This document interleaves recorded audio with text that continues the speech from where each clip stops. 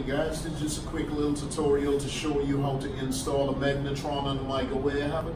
First thing we're going to want to do is remove our vent cover, the door, then the motherboard. Then we're going to remove this whole casing, and the Magnetron is installed on the right hand side. So without any further ado, let's go ahead and I'll show you how it's done.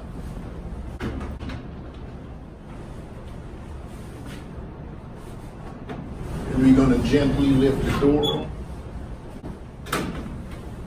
What we're going to want to do now is unplug the wires that is connected to the control panel. Next, remove the casing by removing 3 screws from each side, including the bottom, and 4 screws at the top that secure your power cord, including your exhaust fan.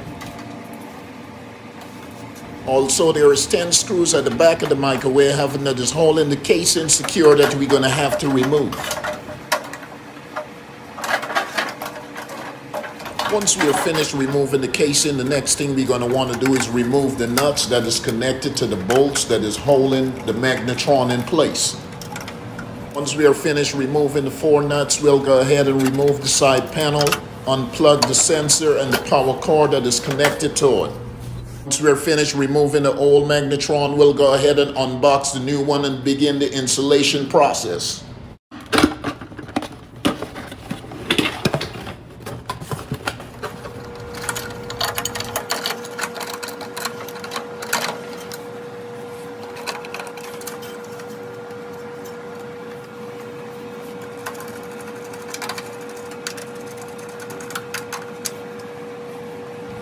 Once we are finished installing our Magnetron, the next thing we're going to want to do is reattach a sensor and power cord and begin putting everything back together.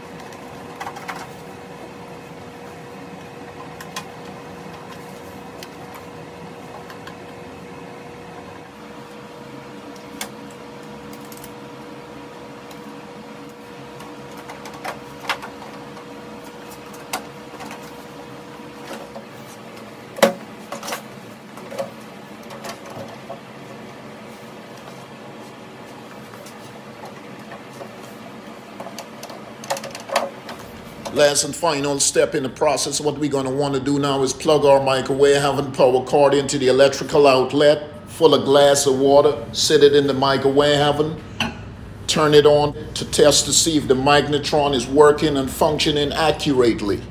If you find this video helpful, please share it. Thank you.